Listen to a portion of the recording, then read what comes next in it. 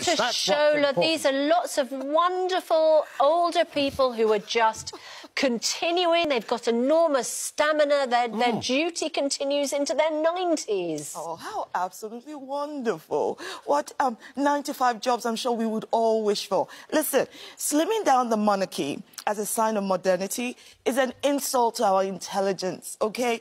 Not only is this pale, stale, and predominantly male, right? It sends a powerful message of maintaining the hierarchical divide of class, race, wealth, and privilege. The royal family is the face of the British monarchy, an institution that symbolizes the entrenched structural inequalities that has placed British subjects in a chokehold of, you know, peasant mentality and servitude. In fact, King Charles had the audacity to invite us, members of the public, to swear an allegiance to him when he's the one that should have been giving an oath of service to us. Look, Queen... He did during the ceremony. He said he came to serve, not to be served. No, but the point here... Didn't you do it? Hell to the freak, no. The point here is that not only are they out of touch, outdated.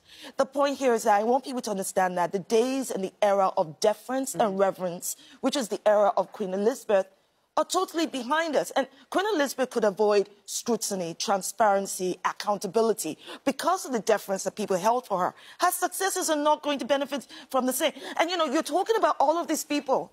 Princess Alexandra, all of these people that apparently... There's the Duke of Edinburgh, Princess of Wales. I was listening to your joy and your excitement, and here I was trying to just joy your and passion. excitement, not my joy and excitement. 2 million people were on the streets of London. 2 million. You might learn something.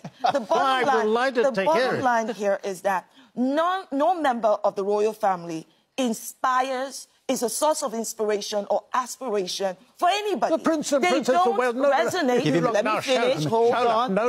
If you don't interrupt me, I'll make my point. The world's most glamorous couple, the Prince and Princess of Wales.